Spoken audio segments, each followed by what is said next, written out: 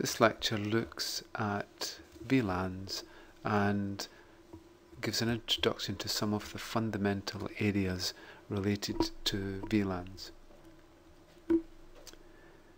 One of the most basic concepts is the idea of a broadcast domain, and it's the thing that makes the internet so dynamic in that hosts can join the internet, and it's ARP that allows other nodes to be able to find them for the last part of the network.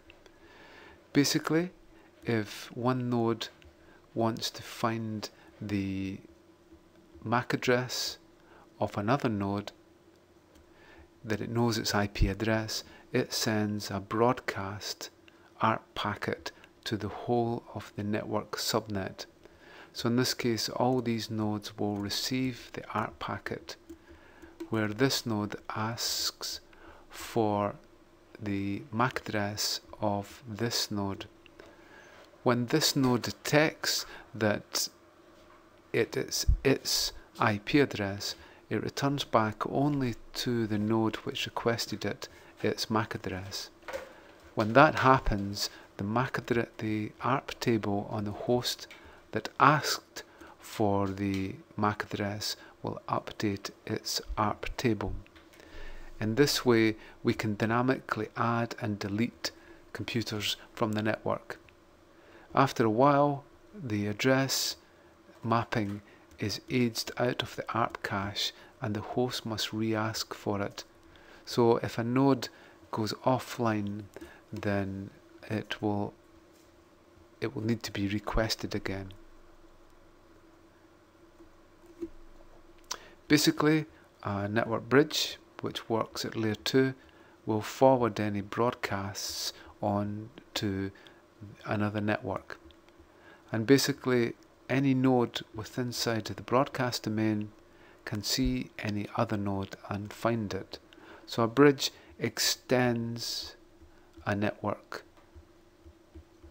segment. A router, on the other hand, will block any ARP and broadcast traffic. So these nodes cannot communicate directly and find each other's MAC address. There is also no need for it. It is up to the router to be able to route the traffic. Repeaters also extend network segment, basically cleaning up the signals, multiplying the signal strength and resynchronizing. The bridge also in this case will forward ARP broadcasts along here too, but they will be stopped by this port. Also, the router only forwards for a network segment which is on that segment. If we see here the extent of a broadcast domain, we see nodes A to K. A and B are in the same broadcast domain because the broadcast will be stopped by this port on the router. A hub forwards broadcasts, so it will go to C, it will also go to E, but it will be blocked by this port here. F will go through the switch will forward on through the bridge to G and also to H, but the broadcast will be stopped here. And the repeater also forwards, so it forwards it to the switch which connects to J and K but is bounded here. So the ARP only applies within inside the broadcast domain. Nodes within inside that broadcast domain can connect directly to other nodes because they can actually discover them within inside the broadcast domain. Here we see a hub, and the hub connects the broadcasts. Okay, so how does the internet actually work, and how is it that computers can add and delete themselves from the internet and other destination nodes can find them? Well, basically, when this machine wants to talk to this machine, this machine does not need to know the MAC address of the destination. It would be too difficult for it to find that out. So basically what it does is it puts its own IP address in the source and the destination IP address of the destination node. Then it adds its own source MAC address, and through ARP it has already discovered the MAC address of the gateway. So the first data frame that goes out has the destination MAC address of the gateway port of the router. The router then knows the best route to get to the destination. It will then forward the data frame over, this time using the source MAC address here and the destination MAC address of the next gateway. Again, the IP address doesn't actually change. Then this router then forwards that on, and the data frame that's transmitted has a source MAC address of MAC5 and a destination of MAC6. Only when it gets to the last network does the actual MAC address of the destination node need to be resolved. In this case, we can then communicate directly with this host because we have the correct details for its MAC address and for its IP address. And it's this magical last segment where we can resolve the MAC address that makes the whole thing work. So typically we go through the internet using routers. Each router typically takes up to layer 3 and then forwards on.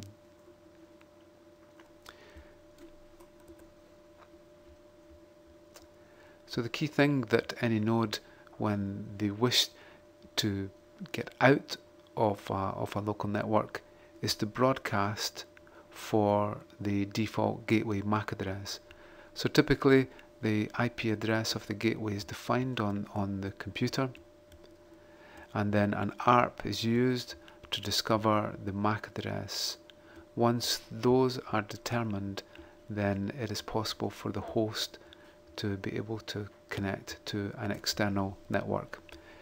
Basically, ARP here allows the gateway to determine the MAC address of the actual destination. Same again for the intermediate devices. They discover each of the gateway MAC addresses by an ARP. So ARPs stay within inside each of their subdomains. This lecture focuses on the Cisco BC MSN certification and provides a basic introduction to switch networks. The main areas that we'll look at as part of the certification includes the span entry protocol, multicast and general availability, VLANs, trunks and VTP, quality service, multi-layered switching and security. The first part just is a basic introduction to switching.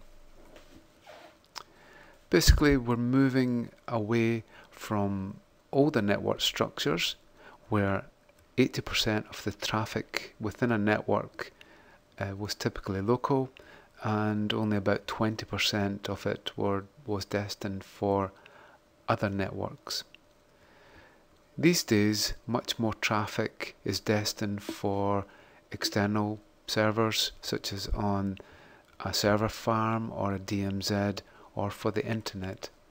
So much more, there is a move towards 80% of the traffic being destined for other networks and only 20% being local. So this leads to the 20/80 rule as opposed to the 80/20 rule. Newer networks are now also based on a switched infrastructure. Basically, most medium and large scale networks are based on a 3-layer architecture. At the access layer, the user accesses the network typically by connecting to a switch. This provides local access, and nodes within inside this domain can typically communicate with each other. The main difference though is if we create a VLAN, then the nodes can be isolated.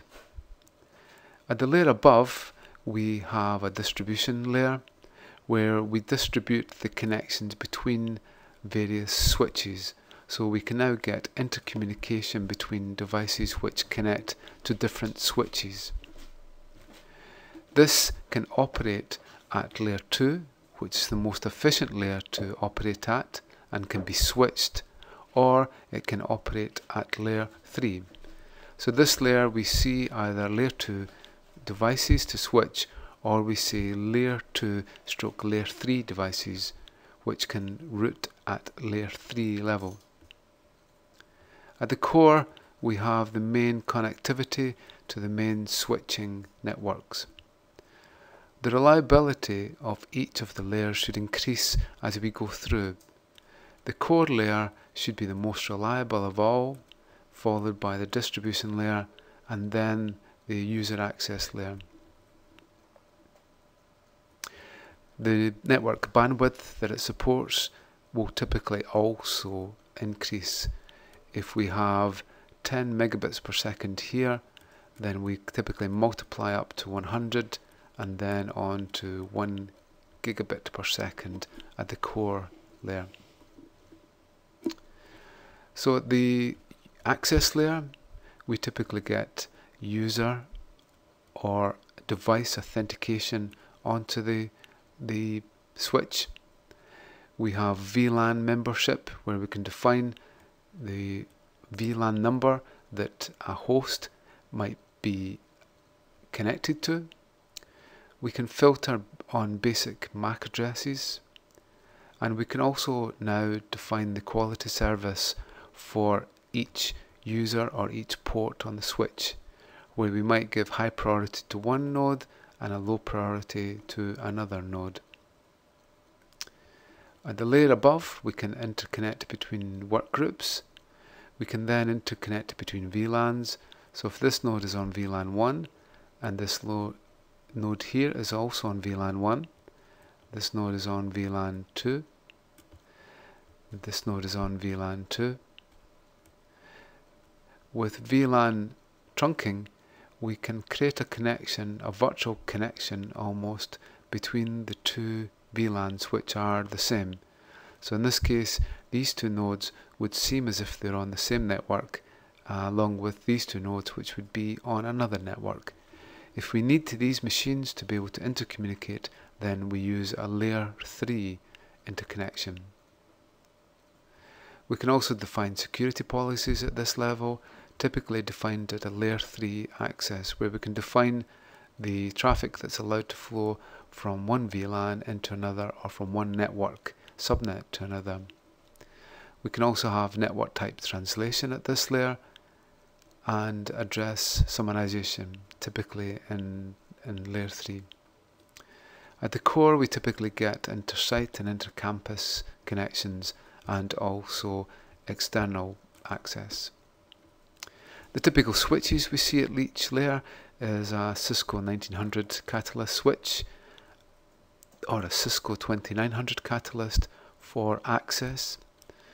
For layer 2, layer 3 switching, we typically see a 3550 Catalyst switch, and for the core of the network we look at robust, highly robust switches such as the 6500 Catalyst.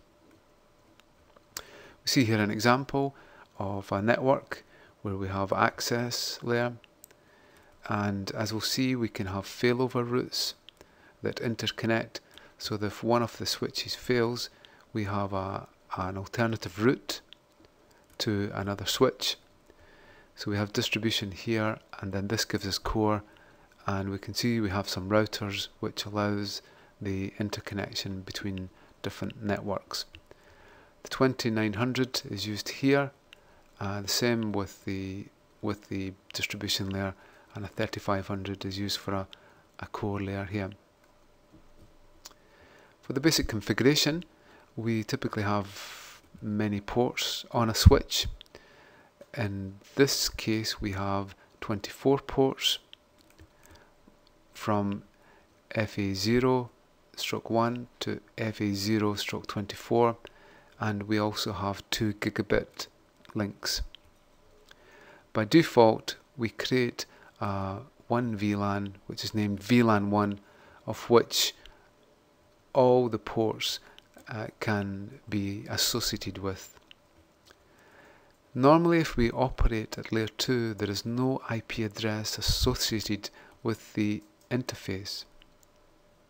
But we can use a web server to be able to connect to the switch.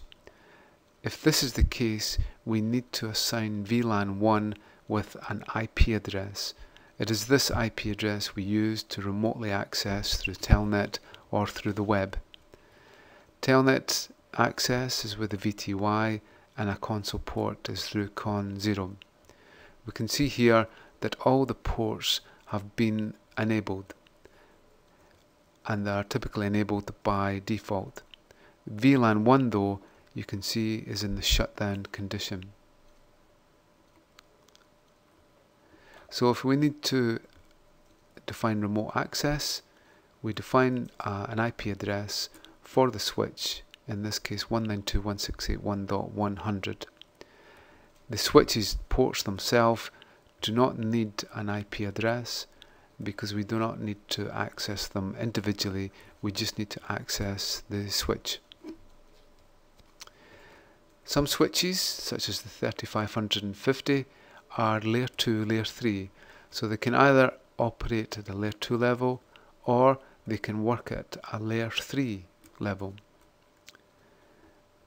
In this case, if we wanted to make the Ethernet FA01 port a layer 2 port, then we define the switch port mode access.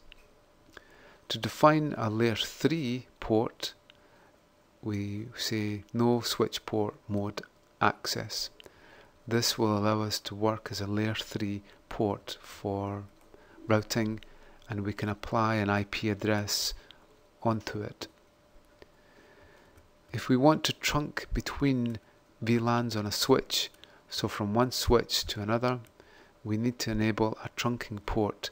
Then the VLAN traffic will travel along the trunking port to the other switch, which will then be able to connect and join up the two VLANs. In this case, the first port is defined as a trunk port. And if we want to define a port as part of a VLAN, we say switch port mode VLAN and then the number of the VLAN.